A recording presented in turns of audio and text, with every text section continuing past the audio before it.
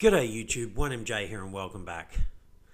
Right, Thursday morning here in Australia, market finally back over $2.7 trillion, but will it last? We've got up here a few times, dipped under, gone over, sort of been all over the place. So we're waiting to see, but we are getting late in the week already, and traditionally on a weekend there's a bit of a pullback, not always. Sometimes it changes and we don't do well during the week and we pump really hard on weekends. But if you can kind of pick up the patterns and get on them early enough, you can find out when the best places are to kind of buy and sell. Again, it does move around. It doesn't stay in any one kind of pattern for too long, but it generally does stay in a pattern for a little while. So if you can identify those, there's definitely opportunities there. Again, I'll just start off this video after saying that by saying that I'm never offering you financial advice, though, because I'm not a financial advisor. But you go back through the charts and you'll be able to see that there are definitely patterns, but they don't last very long. So you really need to be able to identify them quickly, and then you can take advantage of them. And that's more for sort of traders, but even investors can do the same, because you can see when the worst time during the week is to buy, because when it's at its highest, and when the best time during the week is to buy when it's at its lowest. And again, it will change from time to time. It's generally, though, you sort of buy Monday, sell Thursday, thereabouts, and rebuy back in Monday, and you can get better deals, and there's some sort of arbitrage advantages to be made there. But again, just be careful. That's not financial advice, and it doesn't last forever. It runs in cycles. But anyway, let's move on. There we go. We just dropped under 2.7 trillion right as we were talking. All right, Bitcoin dominance. So look at that. Under 40% now. So are we getting ready for a really super explosive altcoin season? Are we going to run into this, huge parabolic sort of, December that everyone's expecting? Yeah, maybe. We'll have to wait and see. I'm still not completely sold on it, but I'm not saying it can't happen. I'm just not sold on it. All right, volume is down a little bit, so quite substantially. Again, Bitcoin price, it's because it got up to near 59,000 again, and now we're back down again. And there's something interesting happening in the charts we'll have a look at. And gas prices come way down from the other day. I think this was like $24 for a basic ETH transaction. Now it's down to 13. That's still high, but not as high as what it's been before. All right, let's have a look at the market. Bit of a mixed bag. Some things doing well, some things doing not. So what's been the best performer in the last 24 hours? There we go. Clayton, Polygon. I got some news about it. Again, I was banging on the table for ages. And this got down to like $1.50, I think $1.40, something like that. I said, don't sleep on it. Yes, it's going sideways. It's going to make its way back up. And here we are. Now, does this mean it's going to break into new all-time highs? No. But it's already starting to make its way back up to its old all-time high, which is good. So, take advantages of the dips on really good projects. Voyager making a move. It's been doing well, up to $4. We'll have to wait and see. Again, this was in the red, though, the other day, and Polygon will possibly be in the red in the next few days. They don't just simply stay in the green and constantly go up. There's going to be, again, let's say it goes up 10% in 3 days. Expect it to lose maybe a third to half of that in the next 24, 48 hours after that. And then you can, again, not expect, because, nothing's guaranteed in life, but it'll basically probably start to go back up again if it's in an upward trend. So it's up, and then, whatever it goes up percentage-wise, then lose maybe a third to even 2/3 sometimes, and then it starts to go up again. It's not just straight up, though. It can be quite volatile. So if you've got a good project you like, wait for dips, buy in on dips. And, Polygon for me, when it was down at about, I think, $1.40, $1.30, was still a decent buy. Not a great buy. A great buy was last year back in March, when you could pick it up for literally 2 cents, 3 cents. It's basically done a 100x. Now it'll be more 100x for the 3 cent move at $3, but for $2 it was over. It was like $2.20 or something like that. So a 100x move. That means you put $1,000 into Matic at 2 cents, and it's now trading around $2. You've made $100,000. That is crazy kind of money. So imagine people that put $10,000, $15,000, $20,000 into Matic at 2-3 cents. They'll be doing quite well. But anyway, we got some nice moves. No double-digit gains. Oh, there we go. Sorry, Clay just went double-digit there. But some nice single-digit gains. And you'll take any kind of gain over a loss any day. But again, we've got a market that's traveling kind of sideways.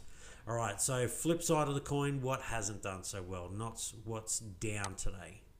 So Safe Moon, well down, super volatile, but I mean, you know, they say volatility's your friend. I don't know whether Safe Moon's your friend, but you make your own mind up. Immutable X come down quite a bit. Shiba Inu coming down again. We saw that story that Shiba Inu whales, I mean, you know, bought billions of dollars worth the other day. But again, it doesn't mean these things just go straight up. You know, crypto's volatile, full stop. So remember that. Wax is down. Again, I bought some wax and I'm getting hammered by it now. But I still like it long term, and I just wanted to get a position. You know, I accept that I may lose sort of 20 to 30% on it, and may lose it all, in all fairness. Maybe wax suddenly doesn't turn out to be the greatest thing ever and goes to zero. And again, I'm not trying to FUD it, not saying that's what's going to happen. But if it does, I haven't bet the whole farm on it. But I am going to continue to buy the dip because I like wax and what they're all about. Very cheap space for NFTs and things like that. Same as Sandbox. I had to get a position. I had a chance to get in super early, but I just didn't. And I'm regretting it. So now I've got a position in Sandbox. And again, looking to buy dips because I really want to have a nice diverse portfolio across all the sectors within cryptocurrency. Now I have got some shares as well. I bought some shares the other day. I participated in the Token Metrics sort of crowdfunding thing. So I got a few shares there. There are some other shares I'm going to look to buy, things like MicroStrategy, Google and that, but they're not offering the returns that you can get in cryptocurrencies at the moment. And I will take some of those profits and put them into shares which are more stable, but yeah, cryptocurrencies is where the best gains are to be made. But look, you know, again, be very careful because when it turns around quickly. You do need to be ready to take some profits at appropriate times. Anyway, look, only a couple of double-digit losses and then, you know, back into single-digit losses. So again, really a stagnant market, just trading sideways. Again, down 0.5% overall. Now, the Bitcoin chart, this is something that it's been playing out like this. But now, is this getting ready to change? These are big accumulation, distribution phases kind of playing over in shorter times. But look at this. Here's our high, lower high. People are getting a little bit bullish. Lower high, lower high, lower high, lower high. You know, we get just to here, it's just under, and this is starting to roll over. So I still think there's going to be a good chance to buy Bitcoin down around this $53,000 mark, particularly over this weekend. And I'm still not sold that this bearish, you know, kind of move isn't over. Again, like I said, there were cycles. So basically this played out, and now this is basically played out again. Now, is this the bottom? I.e. here, we're about to bounce, come over, roll over and make it look like we're going to set a new low. So maybe this might roll over, come back down to about here before we start to make our way up. Maybe we'll have to wait and see. But again, I'm not sold that you won't still be able to snipe some Bitcoin down around $54,000 in this coming weekend. No guarantees in life, but get your buy orders in, and again, find some, you know, positions. I definitely think sort of down around about here, 55,000 would be a good place.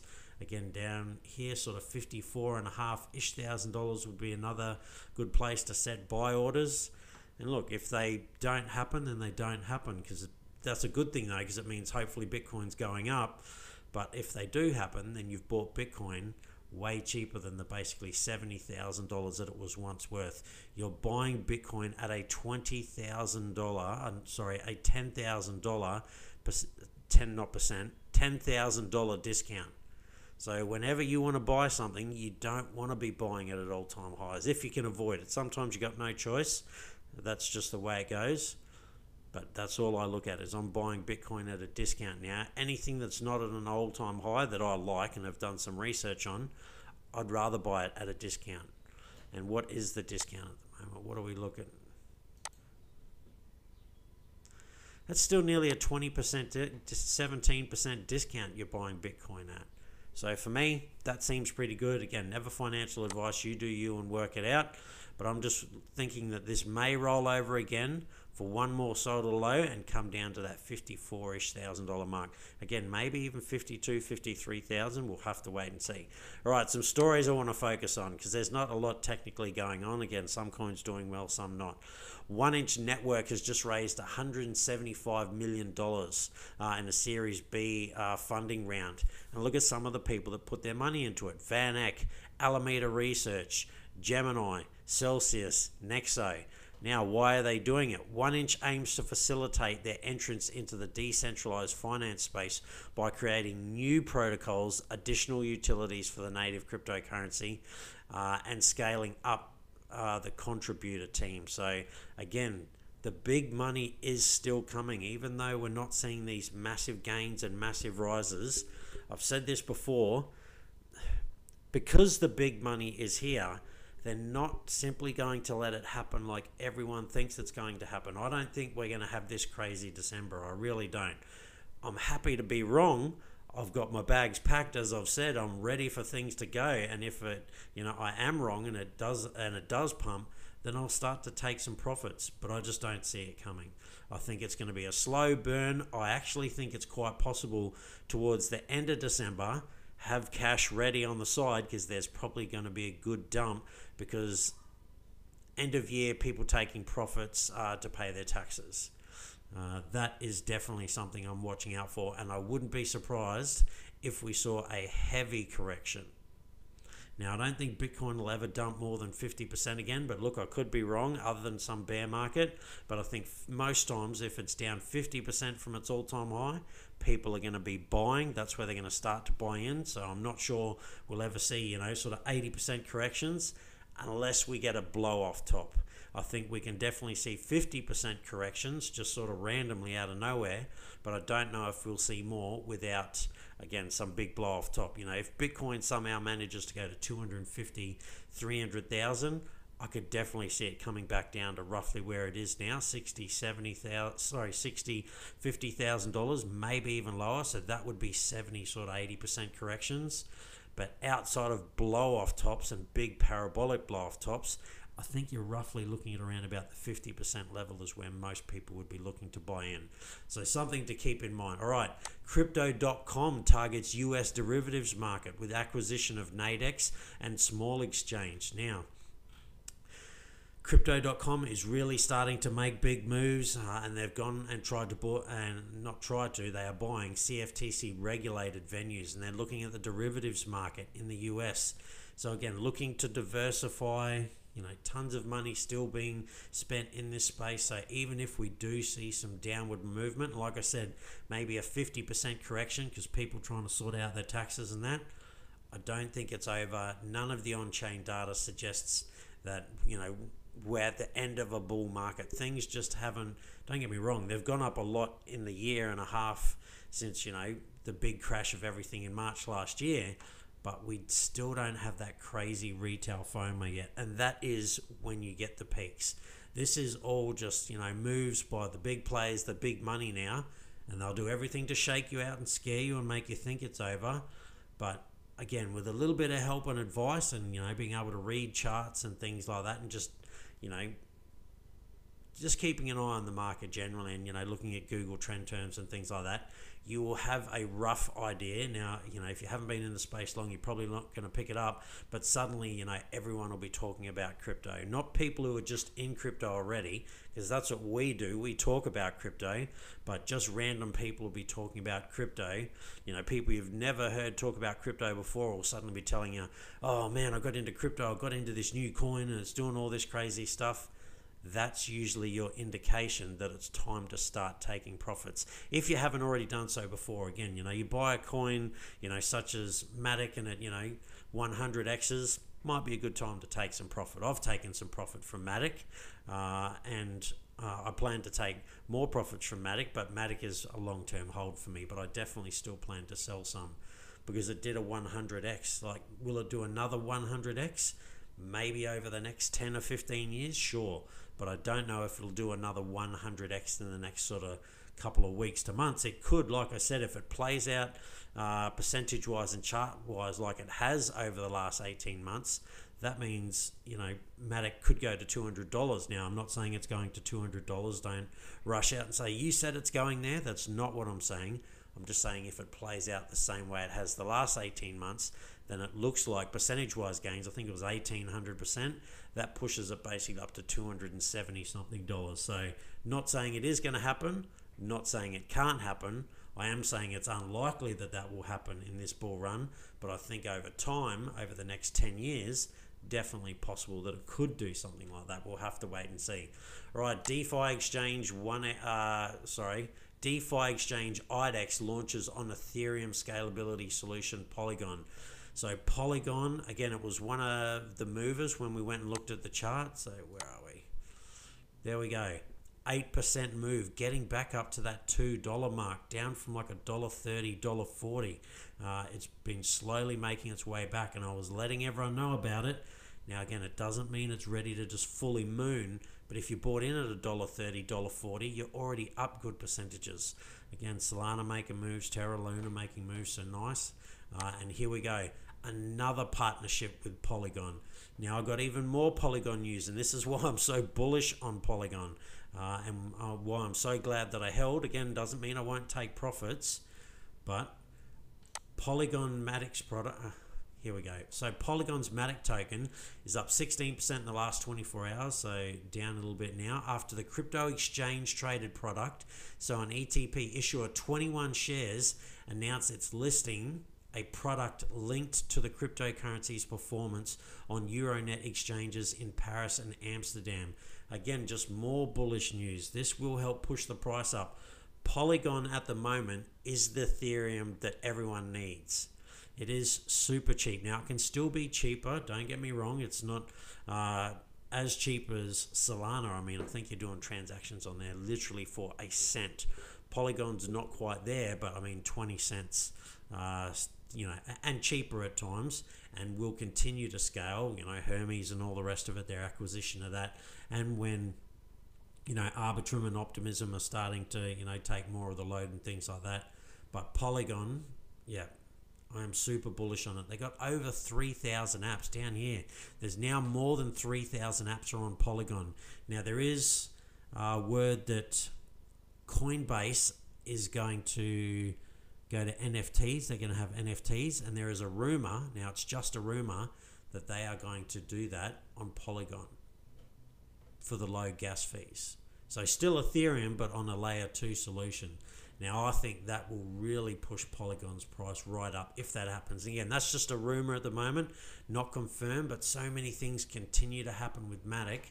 I'm so bullish on this project, and I'm glad that I stuck with it, got myself a decent sized bag, not an amazing sized bag, not enough to retire on or anything like that. Maybe in 10 years' time, different story. If it really did go to something like $200, then I really would be laughing. But yeah, great project, super bullish on it.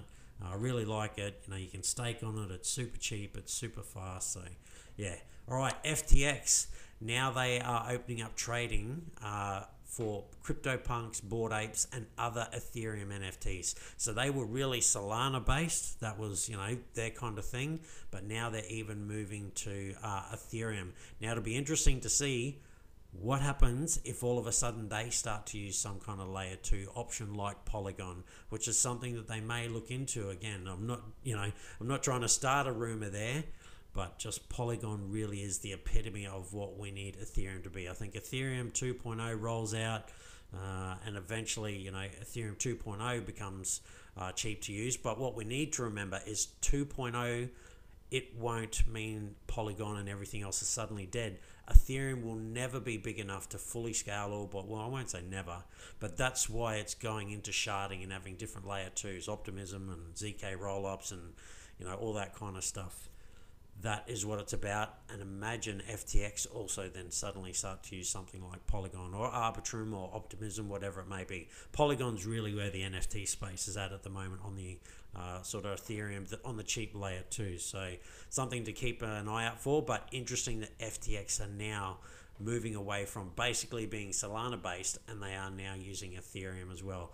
All right, last but not least, Fidelity are not finally, but they are launching over in Canada a spot Bitcoin ETF. So, you know, we can't get these done in America at the moment, but it's only a matter of time, and big companies are finding their ways around it. If the US won't let it happen, Australia's doing it, Canada's doing it, other countries are doing it, and these really will start to buy up, you know, the Bitcoin that is being, you know, left on exchanges, because again, it's a spot Bitcoin ETF. While the price may be going down and sideways at the moment, this is big players getting themselves ready. And again, they're offering all this stuff to basically institutional investors at the moment and accredited investors at the moment. It's not that mum and, you know, dad, Joe, pop, whatever that saying is, I can't remember it off the top of my head, can't go and buy it, but that mass adoption, you know, big retail craze is not here yet, and that's the scary part. We still may be about sort of 5 years to 10 years away from, you know, that. I think, you know, probably more the 5 years, but definitely over the next 5 to 10 years, I think that's when you're going to see Bitcoin hit that $1 million mark. I don't think it's going to happen, you know, within the next 5 years, but maybe 5 to 10. Would not be surprised. Never financial advice. All right, again, a couple of interesting stories that I thought and I liked anyway, and, you know, I'm going to report on things that I find interesting. So it's just to get, you know, keep people, you know, anyone who watches my channel, keep you up to date with the things that I see interesting and where I see the market. And trust me, when I think it's time to start selling, I will let you know. You know, you've still got to do you, and it's only going to be my personal opinion. Again, never financial advice, but I don't think we're there yet. I'm not expecting an explosive December. I'm not saying we can't see any gains. I think it's quite possible we see some gains, but I also am very mindful that it's possible that there's a good size correction come in December, because people do take profits and to pay their taxes. So just something to keep in mind. All right, that's it from me. Stay safe, be kind to one another. I hope you're on that game train, and I'll see you next time.